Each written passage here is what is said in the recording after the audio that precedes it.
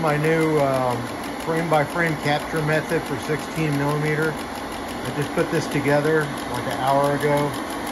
It's got my Blackfly-S USB3 camera going into a Sony 45mm macro lens with a couple of step ratings, and then I have it. I removed all the elements from this projector lens, and then I attached it to the Sony lens so I can focus with more precision.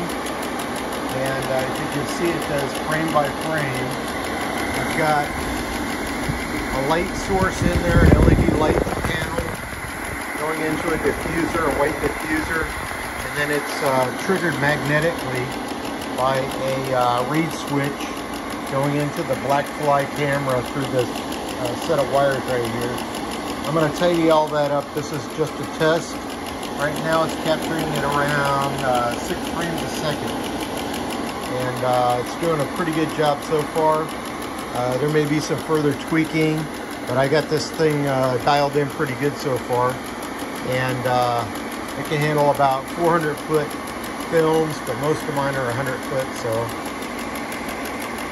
anyway, I'm redoing that Ektachrome film of the Buddhist temple, Vietnamese Buddhist temple, and well, I'm hoping to get really good results. Here's the frame-by-frame capture. It shows it in black and white, but it's in 24-bit, or 16-bit per channel color.